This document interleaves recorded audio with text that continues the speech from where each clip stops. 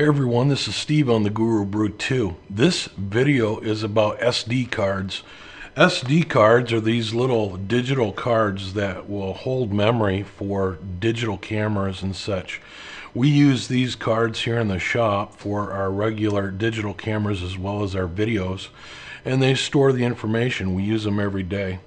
Even though this card may look the same as this card, there can be a big, vast difference between the speeds and performance of these cards. So this video helps to clear that up, give you a little bit of history about SD cards and what it's all about. So let's get started. Well, like most computer terms are today, SD, of course, is an acronym that stands for Secure Digital.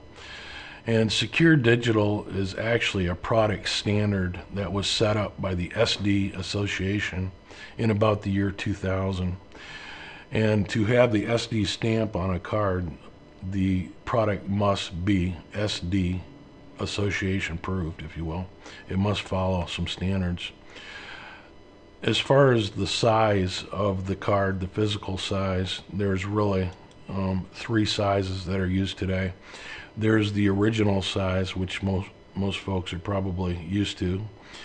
And then there's a mini size that came about, and there's also a micro. And the micros you'll find typically in your smartphones. That's probably the most popular behind the original as of the prevailing formats used today as of this video.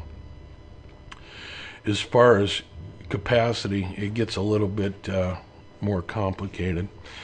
If you have the original standard capacity, it's labeled as SDSC, and these cards can typically hold up to 2 gig in data, and they were the first ones to come about. And then the high capacity came along, and that's labeled as SDHC, and that would be a card that would be 2 gig to 32 gig in size. There's also an extended capacity, and they are labeled as SDXC, and they range in size capacities from 32 to 2 terabytes in size. And I can tell you, these things can be quite expensive.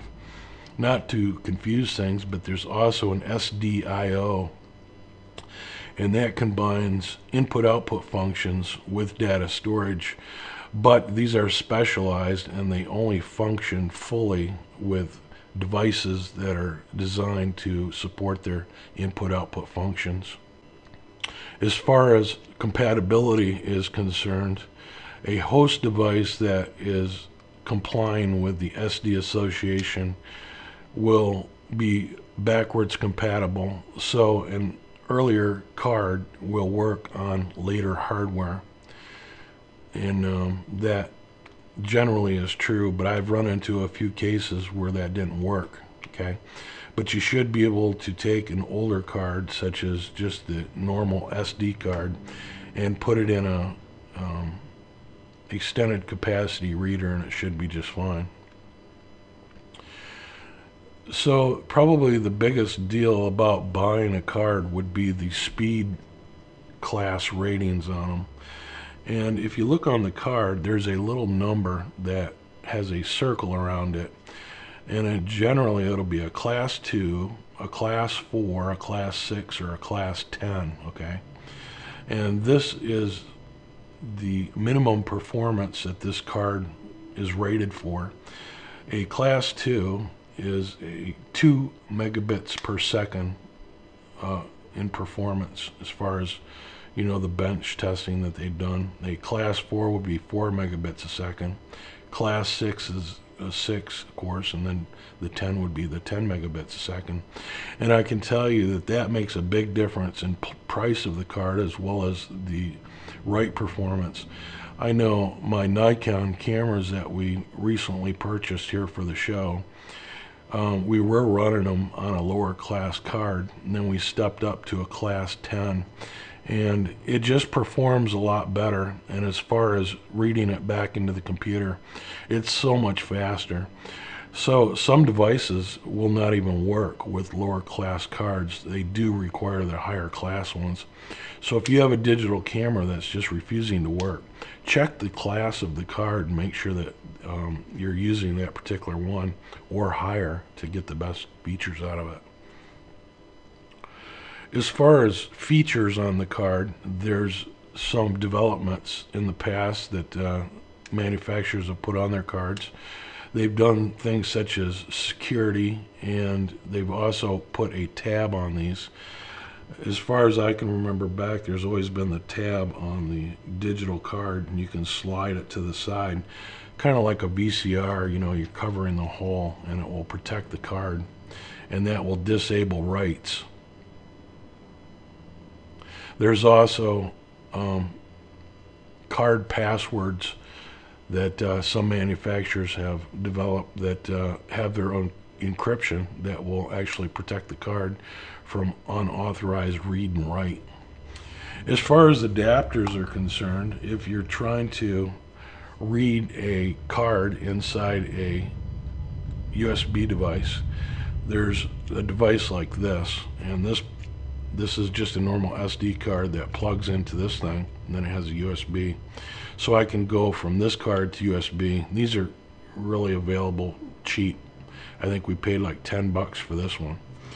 Now, if you have a device that will take a regular SD card, there's also adapters available. Let me show you this little pack of them here.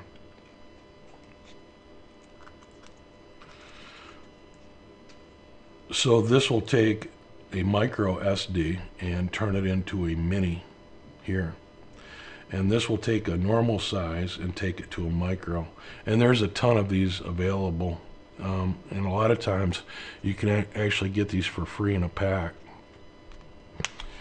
So there it is. I know it's a little confusing, and just like any format that comes about, eventually it stabilizes and the best form factor wins.